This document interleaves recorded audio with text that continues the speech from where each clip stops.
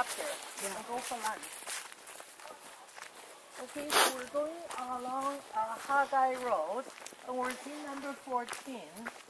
Number 14 is discrimination in the mines. Oh, 14.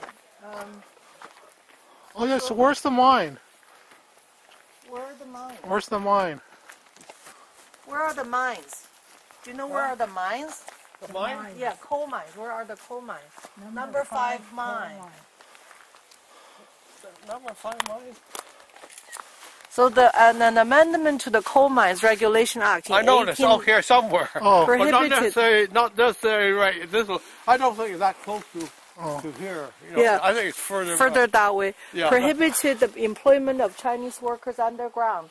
But Dunsmuir's Union Coal Company and then the Canadian Colliers, Dunsmuir Limited, chose to ignore this act and employ Chinese miners anyway. Number 2 mine, 1891-1899, was mined almost exclusively by Chinese miners. It was not until the early 1920s that Chinese labor in the mines began to be phased out following government pressure.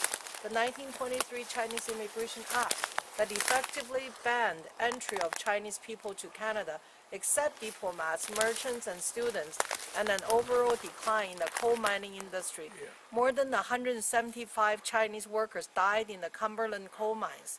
The newspaper of the day did not document the names of all the miners who died, nor who were injured and later died. Yeah, that's true.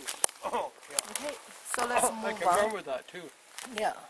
Okay, so here, one more picture here. You can take a picture of me and them.